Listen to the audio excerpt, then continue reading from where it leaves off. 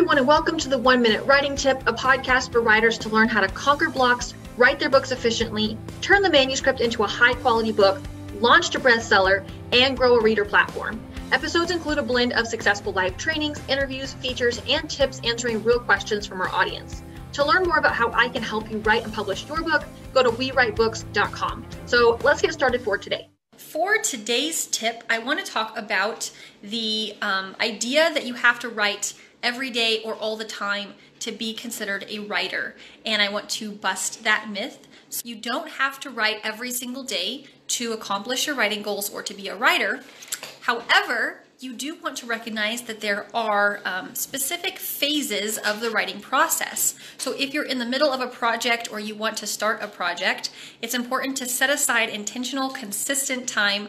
Not every day necessarily, unless that works really well for you, but definitely consistent in terms of maybe a couple of hours a week or when you have time off or something like that.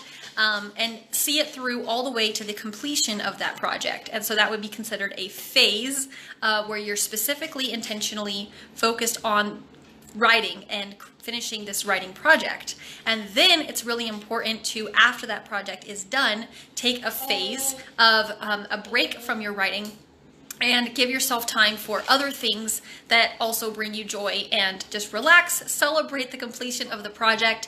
This is really important because it also allows your brain and your mind to have time to rejuvenate, to come up with new ideas and new inspiration, and prep for the next phase of your next writing project.